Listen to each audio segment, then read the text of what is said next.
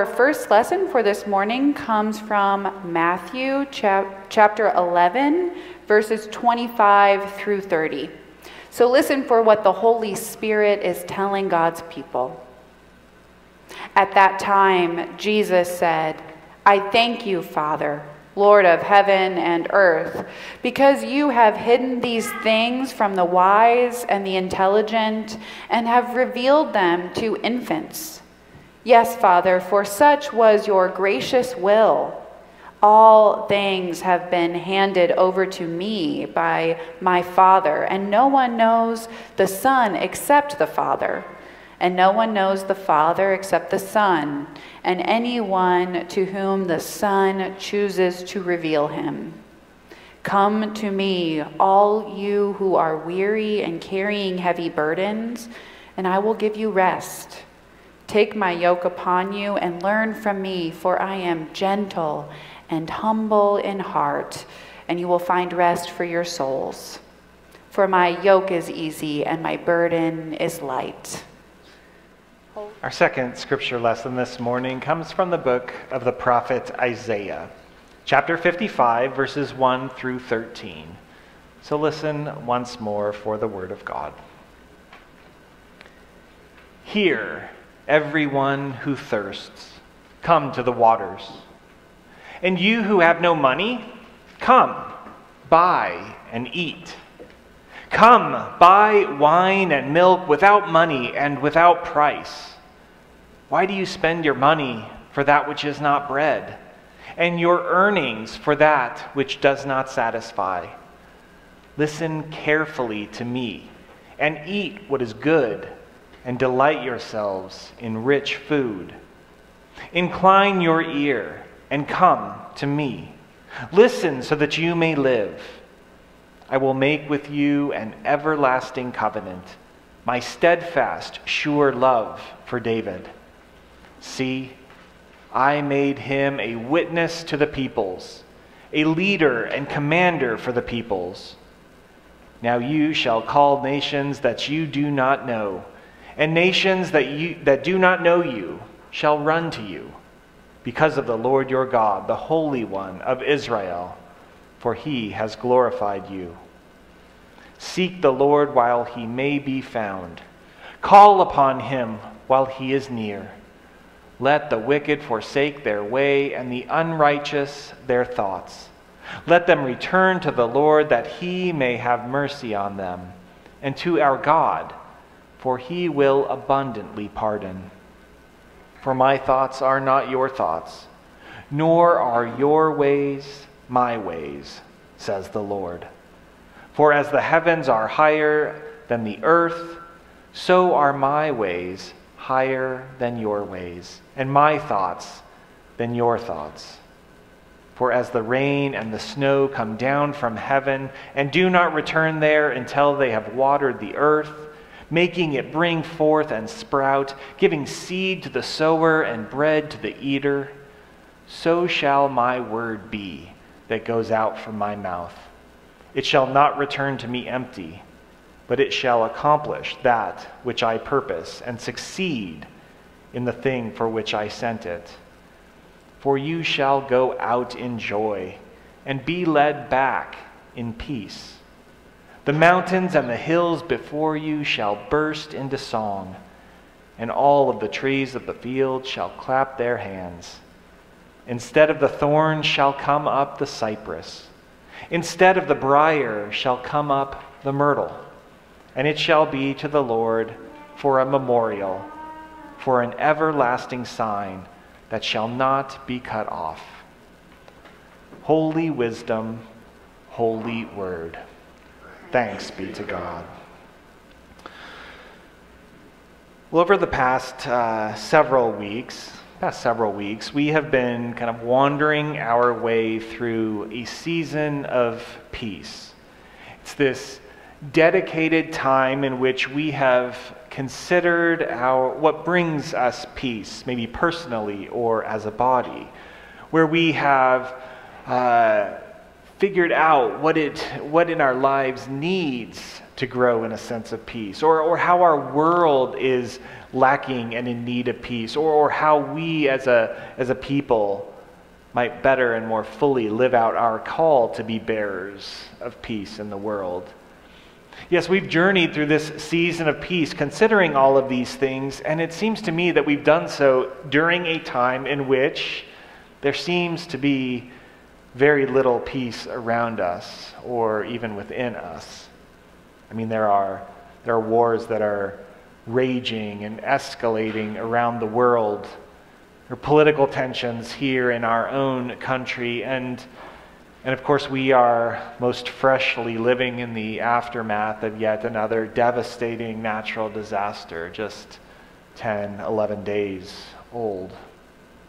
And we've seen images. We've seen them on our televisions and the internet. We've seen the images of what's happening in Israel and Palestine, southern Lebanon, the destruction that this war is bringing upon mostly innocent people. We've seen the political attack ads all over the place, right? Political attack ads that are demonizing people time and time again, especially as this election cycle ramps up. And we see the ways that these ads have an effect on common people on the ground who seem to no longer be able to relate to one another in any kind of civil way. And then, of course, we've seen all the videos, and we've looked at all the pictures, and we've heard the just awful, awful stories of the devastation of Hurricane Helene, that the devastation that it's dropped on most of the southeast of the United States, and especially in our own backyard here. And you know, I can look at that and I can be grateful. My heart is grateful, and I'm sure that yours is too, that we have largely escaped the brunt of what Helene threw our way. But my heart remains heavy and conflicted as well, and I'm sure yours does too. Our hearts are conflicted with, on the one hand, the relief that we experience because of our own safety, but on the other hand, the burden of knowing that there are others that are so much worse off than we are, and our desire to kind of help alleviate some of the problem, especially our siblings in Western North Carolina, as they begin that long and arduous journey of rebuilding their towns and their infrastructure, their homes, even their lives. And you know, I think back, all of this reminds me of my own experience, the experience of the Griffins from our days in North Florida. And I tell you these stories of the several hurricanes that we endured during our time in Little Monticello, not so that you will have any pity on me. I need none of that. And it is not to disparage any of the stuff that is going on in our world, especially in our mountain communities, but to remind us that we are merely inconvenienced here at times. On September 1st, 2016, we had been there about 2 years, and that's when Hurricane Hermine made landfall. It was the first major hurricane to strike the Big Bend since 2005, so it had been a little bit over a decade, and it was only a Category 1 storm.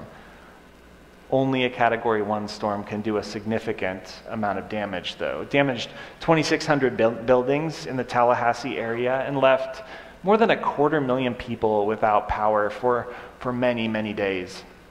And that included us, the Griffins, down there. And I'll say we were safe.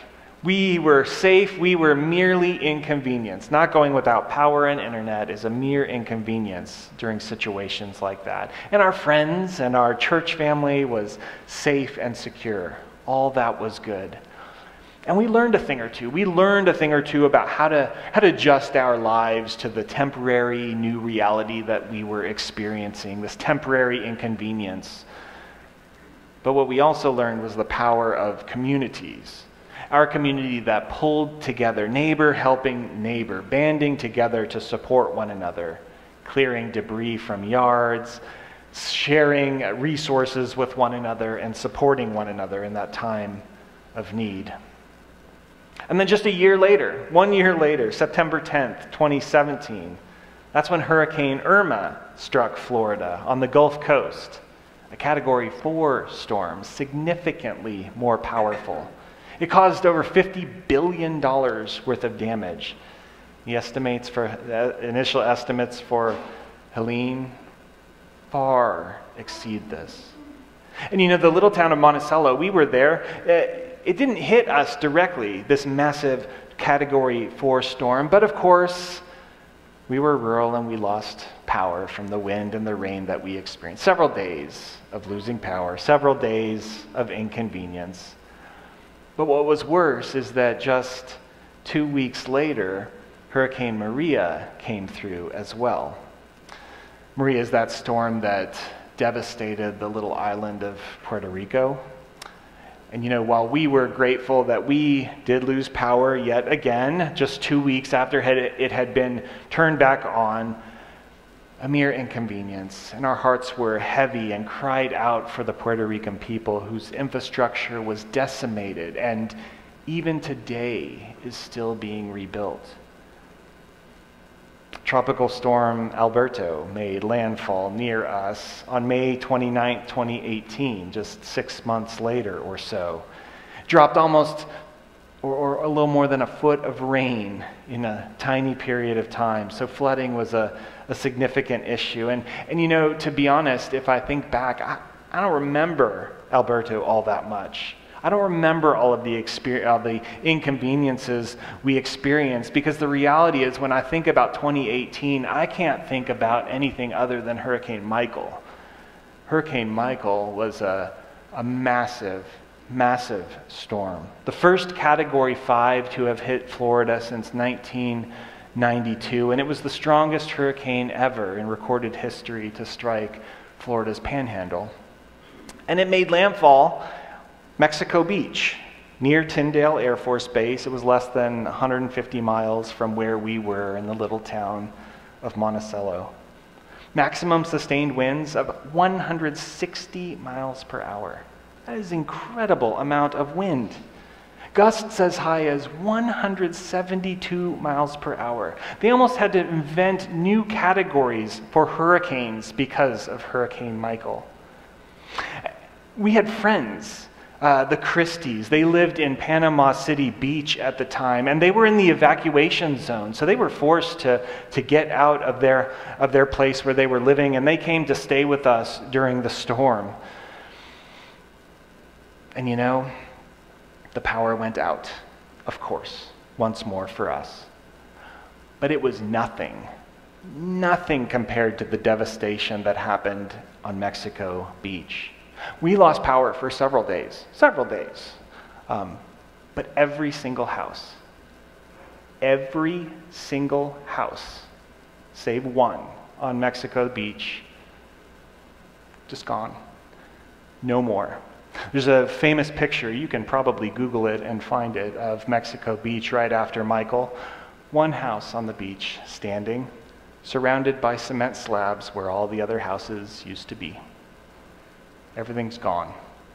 Absolutely devastating. Total catastrophe in every sense of the word. And our friends, right after the storm, they were itching to get back, to see if they even had a place to call home anymore. And so they got in their truck and they hopped onto I-10 and they started to head west, and they didn't get too far because the roadways were blocked off. They weren't letting anybody through there because they needed to get those first responders to where they needed to go. The roads had to be clear for those who were doing that initial work of establishing emergency response centers and getting temporary shelters erected and setting up their communication stations. And so the Christies, sad, turned around and came back and stayed with us a few more days. Only later did I have to go out west, several months later, to do Presbyterian-related things and just to see the absolute devastation of acres, hundreds and hundreds of acres of national pine forests just utterly sheared off from the force of those 160-mile-per-hour winds. And all that I bring with me to the devastation that Hurricane Helene has inflicted upon the mountains of southern Appalachia. Small mountain towns of western North Carolina that were there 11 days ago and now are no more. They are just gone. The people who are suffering, the people who are still lost without power or water or resources. And you know, it will be months before we know the extent of the devastation that Helene has inflicted upon our region. And it will be decades. It will take decades to rebuild those communities that have been impacted by this storm. There is a lot of work to do, and it will be a long time to get it done. Because the reality is it takes a long time. It takes a long time to rebuild. It takes a long time to rebuild roads and businesses and houses and homes. It takes a long time to build a feeling of community among people. It takes a long time to rebuild a sense of peace among people. A long, long time. And that is what is at stake in our text for today. In these words from the prophet Isaiah, who calls his community to rebuild their world in peace. I mean, these are words that the prophet Isaiah writes after decades. His community has been in exile for decades already, and these are the words that he shares with them. These are the words that the prophet writes to his community that is getting ready to come back and resettle the land that their grandparents and great-grandparents had lived in oh so long ago. These are the words that the prophet offers to a people who are needing to rebuild their nation, rebuild their communities, rebuild their lives. Rebuilding their roads and their businesses and their homes, rebuilding that feeling of community, rebuilding their sense of peace and wellness in the world. And this is what Isaiah says peace looks like. He lays it out for the people. What does peace look like? It looks like clean water for anyone and everyone to drink. That's what peace looks like. What does peace look like? It looks like food and wine and milk for people to eat at no expense. What does peace look like? It looks like a covenant commitment between all people, binding them together as a family of faith, binding them together as a human family. You see, Isaiah, he paints a picture for people. He envisions a rebuilt place in which the measure of success of the nation is not the reestablish of the monarchy, the Davidic kingship. It's not the reconstruction of the temple that's important to him. The measurement of success is not the gross domestic product of the state or the nation. Those are not significant to Isaiah. Instead, the measure of the success of the kingdom is the well-being of all its people. The measure of success of the kingdom is the access that anyone and everyone has, not only to the necessities of life, but to more than that, to the very goodness of life. The measure of the success of the kingdom is the utter unity of the people who are fully committed to extending God's grace to one another. The measure of the success of this rebuilt kingdom in Isaiah's eyes is the perfect peace, the perfect shalom that binds people together with their land, with one another, and with God. And it all works together in joyful song. It's a wonderful picture, a beautiful picture of peace. And that's what's at stake, if I'm truthful to you. That's what's at stake here at this table, each and every time we gather around it. It's what's at stake, especially today on this World Communion Sunday, as we share the bread of life together, as we share the cup of salvation together, and as we remember our common covenant commitment to be people of peace here in our own community and abroad, as we connect with people all around the globe with those same commitments. We remember the life and the ministry, the death and the resurrection of Jesus the Christ at this table. And we commit ourselves anew to living like Jesus lived, to giving up ourselves for the good of the gospel of peace. And we remember that at this table, there's always enough for everyone. And everyone always finds enough at this table. Because God is a God of goodness and grace. Because God is a God of abundance and peace. And there's plenty to go around. And that's what's at stake for us as well in our own Appalachian community. As we begin the long journey of rebuilding, of building peace here in our communities. But with the vision of Isaiah, and with this table as our guide, we can do it. We can bring about peace in ways that we don't even think are possible. With the vision of Isaiah and with the gift of and guide of this table, may we seek a peace that anyone and everyone can access. With Isaiah's vision and with this table as our guide, may we seek to build peace that is available to all. With Isaiah's vision and with this table as our guide, may we build a peace that testifies to who God is, God's abundant goodness and grace, so that anyone and everyone, anywhere and everywhere, all nations might be led toward God's peace. Let us go from this place to be the bearers of peace that God has made us to be. Let us build God's peace together. Amen. And friends, now we go out into the world that God so dearly loves. We go as people having worshiped together, having prayed and sung and confessed and listened for God's word, having made our commitments to serve God and God's people. And we have partaken of a holy meal that will empower us to be the bearers of peace and justice that we were meant to be. And so go. Go and do just that. Go and build peace wherever you go, bringing God's grace to those around you. And as you do, I pray you go with this blessing.